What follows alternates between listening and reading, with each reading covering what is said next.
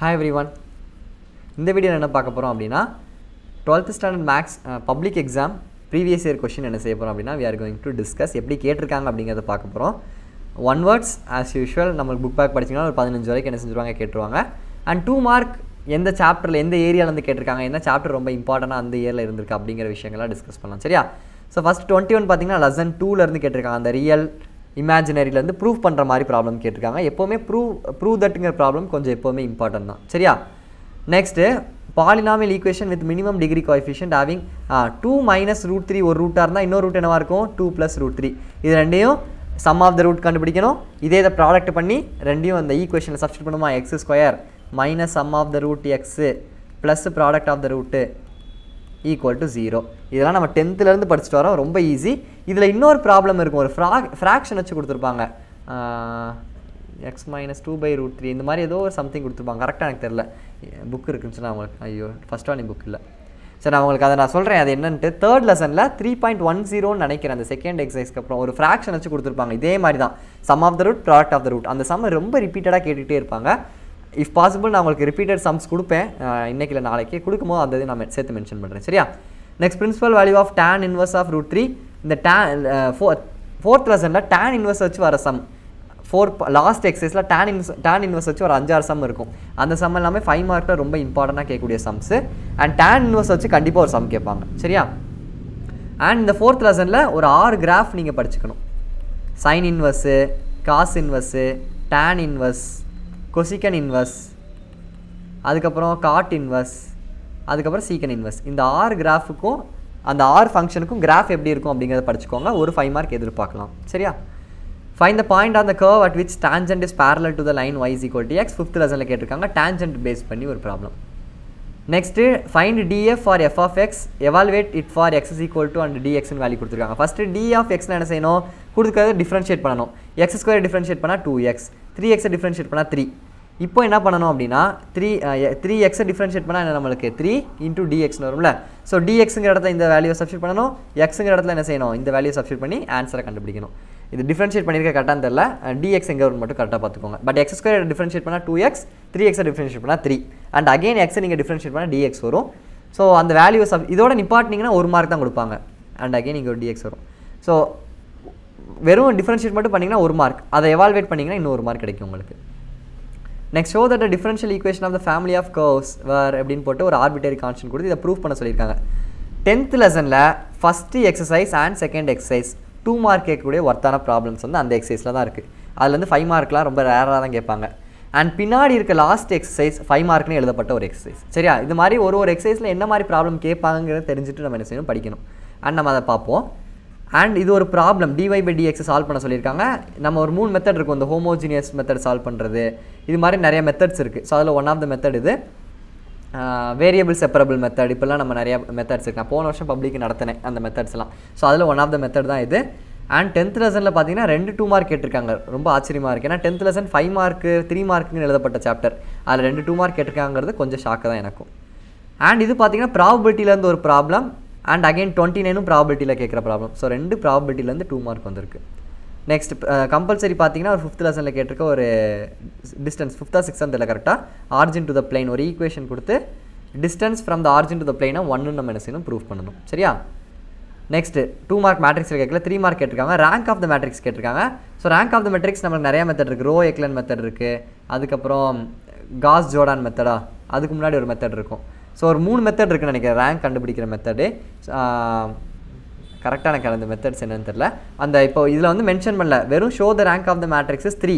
அப்படினா இந்த இதுக்கு நீங்க ரேங்க் கண்டுபிடிச்சு 3 ன்னு ப்ரூஃப் பண்ணா போதும். அது எந்த மெத்தட்லனாலும் நீங்க ரேங்க் என்ன செய்யலாம் ப்ரூஃப் பண்ணலாம். அது ரோ எக்லன் மெத்தட் தான் பண்ணனும் இல்ல இந்த பர்టిక్యులர் மெத்தட் தான் பண்ணனும் அவசியம் கிடையாது. அவங்க மென்ஷன் பண்ணாத வரைக்கும் நீங்க எந்த மெத்தட்னாலும் யூஸ் பண்ணலாம். But once if they mention the particular name of the method then you have to do that particular method. சரியா? Next, solve the system of linear equation using matrix inversion method. First chapter 3 mark கேட்டிருக்காங்க. matrix inversion method ரொம்ப ஈஸியான method. அதுல இருக்குறது என்ன method? matrix inversion மெத்தடும் Cramer's rule இது ரெண்டும் ரொம்ப ஈஸி. இந்த ரெண்டு மெத்தட பார்க்காம போயிராதீங்க. கண்டிப்பா ஒரு क्वेश्चन இந்த ரெண்டு மெத்தட்ல கேட்பாங்க. சரியா? which one of the points அப்படினு ஒரு ரெண்டு பாயிண்ட கொடுத்து closest to 1 + i ன்னு கேட்டிருக்காங்க. இது ஒரு மாதிரி நம்ம இந்த டயகிராம் போட்டு செய்வோம்ல சோ அந்த ப்ராப்ளம் ஈஸியான ப்ராப்ளம் தான். solve the equation அப்படின்னு ஒரு ஈக்குவேஷன் கொடுத்து if 1 is a root find the other roots. அதாவது இந்த ஈக்குவேஷன் நம்ம சால்வ் பண்ணோம், கியூபிக் ஈக்குவேஷன் சால்வ் பண்ணோம்ல. ஸோ அதில் 1 அப்படிங்கிறது ஒரு ரூட்னு ஆல்ரெடி சொல்லிட்டாங்க, மற்ற ரூட்ஸ் என்னவா இருக்கும் அப்படின்னு கேட்டிருக்காங்க. தேர்ட் லெசனில் இருக்க ஒரு problem. Next find the magnitude and direction cosines of the dark about the point. Force கொடுத்துட்டாங்க, பாயிண்ட் கொடுத்துட்டாங்க, whose line of action passes through origin. Dark என்னது, tau is equal to r vector into f vector. Force இருக்குது and நம்மளுக்கு points இருக்குது. So direct substitution தான் நம்மளுக்கு என்ன செய்யும், ஆன்சர் அப்படி எடுத்துலாம். மேக்னிடியூட் டைரக்ஷன் கொசைன்ஸ் கண்டுபிடிக்கணும். சரியா? Next evaluate. லிமிட் கொடுத்துருக்காங்க. ஸோ லிமிட் கொடுத்தாலே மேக்ஸிமம் அது என்ன, இந்த லோஹாபித்தால் ரூல் இருக்குல்ல, ஸோ அந்த ரூலில் தான் என்ன செய்யணும்னா மேக்ஸிமம் வரும். 0/0 form, infinity by infinity, 1/0 form, இந்த மாதிரி அன்டிட்டர்மைண்ட் நம்ம சால்வ் பண்ண முடியாத ஃபார்ம்ஸ்லாம் வந்துச்சு, நம்ம லிமிட்டை டேரெக்டாக அப்ளை பண்ணி பார்க்கும்போது சால்வ் பண்ண முடியாத ஃபார்ம்ஸ் வந்துச்சு அப்படின்னா அதெல்லாமே அந்த மெத்தடில் வரும். சரியா? அது ரொம்ப இம்பார்ட்டன்ட், லோஹாபித்தால் ரூல். நெக்ஸ்ட்டு ஒரு சம் இது பார்த்தீங்கன்னா ஒரு வேர்ட் ப்ராப்ளம் இருக்குது. How much the cross sectional area has been increased approximately. இது பார்த்தீங்கன்னா 8.2ல் இருக்க ஒரு ப்ராப்ளம். 8.2 அண்ட் 8.1ல் சில வேர்ட் ப்ராப்ளம்ஸ் இருக்கும். அந்த வேர்ட் ப்ராப்ளம்ஸ் எல்லாமே 3 மார்க் கேட்க வாய்ப்பு இருக்குது. அண்ட் 8th லெசனில் யூலர்ஸ் தியரம் இருக்கும், 5 மார்க்கில் மேக்ஸிமம் கேட்கறதுக்கு வாய்ப்பு இருக்குது. சரியா? நெக்ஸ்ட் இன்டகிரேஷனில் ஒரு ப்ரூஃப் பண்ணுற சம் கேட்டிருக்காங்க. நெக்ஸ்ட்டு இப்போ தான் நான் 12th லெசன் ஒன் ஷாட் ரிவிஷனில் சொல்லியிருந்தேன், let star B defined by அப்படின்னு ஒரு ஃபங்க்ஷன் கொடுத்து அண்ட் ஃபைண்ட் அப்படிங்கிறது இந்த வேல்யூ கொடுத்துருக்காங்க. ஸோ இது என்ன மீனிங்னா a star b equal to a plus b plus ab minus 7 அப்படின்னா 3 ஸ்டார் மைனஸ் 7/15 என்னன்னு கேட்டிருக்காங்க. அப்படின்னா இதுக்கு என்னன்னா ரொம்ப சிம்பிள், ஏங்கிறது 3, பிங்கிறது -7/15. அப்போ ஏ பி எங்கே இருக்கோ அந்த இடத்துல ஏங்கிற இடத்துல 3 சப்ஸ்டியூட் பண்ணுங்கள், பிங்கிற இடத்துல -7/15 சப்ஸ்டியூட் பண்ணுங்கள், ஆன்சர் கிடச்சிடும் உங்களுக்கு. அவ்வளோதான். Next 40th question, prove the general equation of the circle whose diameter first எக்ஸசைஸில் இருக்குது 5.1ல். ஸோ அதில் கொடுத்துருக்க ஒரு ப்ராப்ளம். நெக்ஸ்ட்டு 5 மார்க்ஸ் பார்த்தீங்கன்னா கிரேமஸ் ரூல் இம்பார்ட்டன்ட். பட் இவங்க கேட்டிருக்க ஒரு ட்விஸ்ட் பாருங்களேன், Cramer's rule is not applicable to solve the system of equations. 3 equation இருக்குது, இதை சால்வ் பண்ண முடியல, ஏன்னு கேட்டிருக்காங்க. கிரேமஸ் ரூல் என்ன பண்ணுவோம், கொடுத்துருக்கிறதுக்கு ஃபஸ்ட்டு டிட்டர்மினன்ட் கண்டுபிடிப்போம். கரெக்டாக இங்கே கொடுத்துருக்க நம்பர்லாம் போட்டு டிட்டர்மினன்ட் கண்டுபிடிப்போம். அண்ட் ஒரு காலமையும் மாற்றி இந்த ஈக்குவல்ட்டுக்கு அங்கிட்டு இருக்குல்ல 2, 1, 5 அப்படிங்கிறத ஒரு காலம் நம்ம சேஞ்ச் பண்ணி டெல்டா 1 கண்டுபிடிப்போம், டெல்டா 2 கண்டுபிடிப்போம், டெல்டா 3 கண்டுபிடிப்போம். ஃபைனலாக என்ன செய்வோம், டெல்டா 1/டெல்டா, டெல்டா 2/டெல்டா, டெல்டா 3/டெல்டா கண்டுபிடிப்போம். இப்போ பார்த்தீங்கன்னா இந்த ஃபஸ்ட்டு இந்த 3 கண்டுபிடிச்சிருங்க, டெல்டா கண்டுபிடிச்சிருங்க, டெல்டா 1, டெல்டா 2, டெல்டா 3. இல்லை டெல்டாலே நம்மளுக்கு இது அடிபட்டு போயிருந்த சம் இஸ் நாட் அப்ளிகபிள். ஏன் கிரேமஸ் ரூல் இந்த சிஸ்டம் ஆஃப் ஈக்குவேஷனை சால்வ் பண்ண முடியாது? ஏன்னா இப்போ ஒருவேளை ஒன் ஆஃப் த ரீசன், இப்போ டெல்டாவோட வேல்யூ 0, நான் ஒர்க் அவுட் பண்ணி பார்க்கல, நீங்கள் ஒர்க் அவுட் பண்ணி பாருங்கள். டெல்டாவோட வேல்யூ 0 வந்துச்சுன்னா அந்த சிஸ்டமை சால்வ் பண்ண முடியாது. ஏன்? ஏன்னா நம்ம டெல்டா 1/டெல்டா கண்டுபிடிக்கிறோம், டெல்டா 2/டெல்டா கண்டுபிடிக்கிறோம், டெல்டா 3/டெல்டா கண்டுபிடிக்கிறோம். டெல்டாவோட வேல்யூ 0வாக இருந்துச்சு அப்படின்னா எனிதிங் பை 0 என்ன ஆயிரும், அன்டிஃபைன்ட். அதை நம்ம சால்வே பண்ண முடியாது, இன்ஃபினிட்டிக்கு போயிடும். டெல்டா 1, டெல்டா 2, டெல்டா 3 என்ன வேல்யூ வேணாலும் இருந்துட்டு போகுது. ஆனால் டெல்டாவோட வேல்யூ நம்ம ஃபஸ்ட்டு டிட்டர்மெண்ட் கண்டுபிடிக்கிற வேல்யூ 0வாக இருந்துச்சுன்னா அதுக்கப்புறம் இந்த சிஸ்டமை சால்வ் பண்ணவே முடியாதுல்ல. ஸோ அதனால் இங்கே வேல்யூ வந்து டெல்டாக்கு 0வாக வரும் அப்படிங்கிறத நான் கெஸ் பண்ணுறேன். ஸோ இந்த ஈக்குவேஷனுக்கு டெல்டா கண்டுபிடிச்சி என்ன வேல்யூ அப்படிங்கிறத கீழே கமெண்ட் பண்ணுங்கள். சரியா? ஸோ இதுக்கு ரீசன் எழுதணும். Delta 0னா if delta is equal to 0 then the system on dividing delta 1, delta 2, delta 3 with delta the system becomes எனது இன்டிட்டர்மினன்ட். இல்லாட்டி இட் இஸ் அன்சால்வபுள் ஆயிரும். ஸோ அப்படின்னு என்ன செய்யணும், you have to mention. Prove the local minimum value for the functions ஒரு கொடுத்துட்டு attain at -1 இந்த local minimum local maxima அப்படின்னு ஒரு டாபிக் இருக்குது 7th லெசனில், ரொம்ப இம்பார்ட்டண்டான topic. Concave, upward, downward, local minimum maximum இதில் இருந்தெல்லாமே கொஷின் கேட்பாங்க. 5 marks. Show that the locus of ஒரு equation is x + y = 0. Second லெசனில் இந்த லோக்கஸ் வச்சு சம் கேட்கலாம். அண்ட் ரியல் இமேஜினரிலையுமே ஒரு 5 மார்க் கேட்கறதுக்கு வாய்ப்பு இருக்குது. சரியா? அந்த ஒரு எக்ஸசைஸில் கடைசி சம் கொடுத்துருப்பாங்க 2.4 நினைக்கிறேன். ஸோ இதெல்லாம் ரொம்ப ஈஸி. லோக்கஸ்லாம் ஜஸ்ட் இசட்டோட வேல்யூ அப்ளை பண்ண போகிறோம். அண்ட் நம்ம என்ன செய்யணும், சால்வ் பண்ணால் அவங்களே ப்ரூஃப் கொடுத்துட்டாங்க. ஸோ ப்ரூஃப் எப்போதுமே ஒரு சின்ன ஹிண்ட்டு, ஒரு 2 சம் உங்களுக்கு தெரியுதுன்னு வச்சுக்கோங்களேன். ஒரு சம் ப்ரூஃப் சம்மாக இருக்குது, இன்னொரு சம் வந்து நம்ம ஆன்சர் நம்மளாக கண்டுபிடிக்கணும். அந்த ஆன்சர் கன்ஃபார்மாக உங்களுக்கு தெரியல அப்படின்னா ப்ரூஃப் சம் எடுத்து அட்டன் பண்ணுங்கள். சரியா?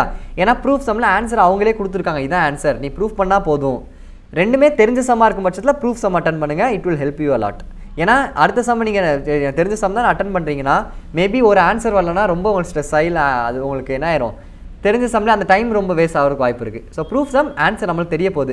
அதுக்குன்னு சும்மா என்னத்தையா நடுவில் எழுதிட்டு ப்ரூஃப் என்ஸ் ப்ரூவ்ட் அப்படின்னு போட்டு பண்ணிங்கன்னா அவங்க கண்டுபிடிச்சிருவாங்க நடுவில். ஸோ அப்படி இல்லாமல் ரெண்டும் தெரிஞ்ச சம்மாக இருக்க பட்சத்தில் இந்த மாதிரி யூஸ் பண்ணுங்கள். நெக்ஸ்ட் ஒரு இன்டகிரேஷன் ப்ராப்ளம். நெக்ஸ்ட்டு பார்த்தீங்கன்னா இன்வெர்ஸ் ட்ரிகோனோமெட்ரி ஃபங்க்ஷன். இதெல்லாம் டேரெக்டாக ரொம்ப ஈஸியாக என்ன செஞ்சலாம், அப்ளை பண்ணி அதோட வேல்யூ கண்டுபிடிக்கணும். R show that the equation of the parabola with focus and டைட்ரிக்ஸ் is அப்படின்னு போட்டு ஈக்குவேஷன் கண்டுபிடிக்க சொல்லியிருக்காங்க. இந்த 5.2லேருந்து ஒரு 5 மார்க் வந்து ரொம்ப எக்ஸ்பெக்டட் தான். 5.5 எந்த அளவுக்கு இம்பார்ட்டனோ அதே மாதிரி 5.2 is also very important. Okay fine. Next பார்த்தீங்கன்னா sin a plus b equal to sin a cos b cos a sin b. அதான் சொன்னோம்ல sin a plus b cos a plus b, அதுக்கப்புறம் sin a minus b cos a minus b. இந்த 4 இது என்னது ரொம்ப important. And இன்னொரு problem இருக்கும் 6.7 நினைக்கிறேன், altitude of the triangles are concurrent அப்படின்னு ப்ரூவ் பண்ண சொல்லுவாங்க. ஸோ இந்த 5 மார்க் ரொம்ப இம்பார்ட்டன்ட். ஒரு 5 மார்க் எக்ஸ்பெக்ட் பண்ணலாம். சரியா? நெக்ஸ்ட்டு பார்த்தீங்கன்னா ஆப்போசிட்டில் ஒரு 5.5லேருந்து ஒரு வேர்ட் ப்ராப்ளம் கேட்டிருக்காங்க.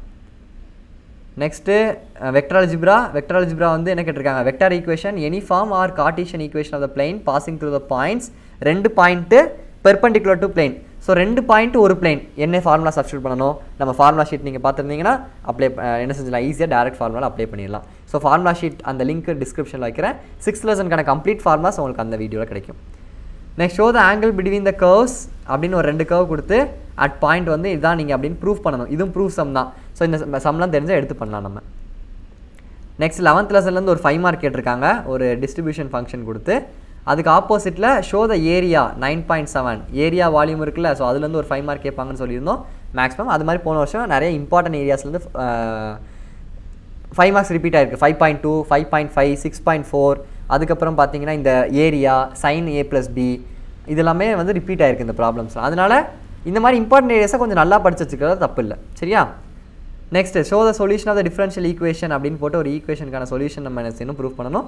இல்லை ட்ரூத் டேபிள்லாம் இதெல்லாம் மேலே இருக்க ஆப்ஷனே பார்க்க வேண்டாம். ட்ரூத் டேபிளா அதுவும் ப்ரூஃப் சம்மா கண்டிப்பாக ஆன்சர் சேமாக தான் வரப்போகுது. நம்மளாம் ஆன்சர் கண்டுபிடிக்கிறதுல கூட கொஞ்சம் ரிஸ்க் இருக்குது ட்ரூத் டேபிள்னு வச்சுக்கலாமே. ஆனால் அது ரிஸ்க்குன்னு கூட சொல்ல முடியாது. ஆனால் ப்ரூஃப் சம்மில் 2க்கும் ஆன்சர் கண்டிப்பாக சேமாக தான் வரப்போகுது. ரொம்ப மிஞ்சி போனால் 5 நிமிஷம் தான் ட்ரூத் டேபிளுக்காக போகுது. ஸோ ட்ரூத் டேபிள்லாம் 5 மார்க் கேட்குறாங்க, நல்லா யூட்டிலைஸ் பண்ணிக்கோங்க. சரியா? கொஸ்டின் நம்ம சூஸ் பண்ணுற ஆப்ஷன் ப்ரூஃப் சம் இருக்குன்னா கண்டிப்பாக you have to go prefer that sums அப்படின்னு தான் நான் சொல்லுவேன். சரியா? ஸோ இது பார்த்தீங்கன்னா ஓரளவு ஈஸியான சம்ஸாக தான் இருக்குது. இந்த கொஸ்டின் உங்களுக்கு எப்படி இருக்குது அண்ட் எவ்வளோ மார்க் நீங்கள் எக்ஸ்பெக்ட் பண்ணி, இது உங்களுக்கு பேப்பராக இருந்துச்சுன்னா எவ்வளோ மார்க் நீங்கள் எடுப்பீங்க அப்படிங்கிறத கீழே கமெண்ட் பண்ணுங்கள். அண்ட் அப்கமிங் வீடியோஸில் ரிப்பீட்டட் ப்ராப்ளம்ஸ் இம்பார்ட்டன்ட் ஏரியாஸ் நான் உங்களுக்கு அப்லோட் பண்ணுறேன். தேங்க்யூ.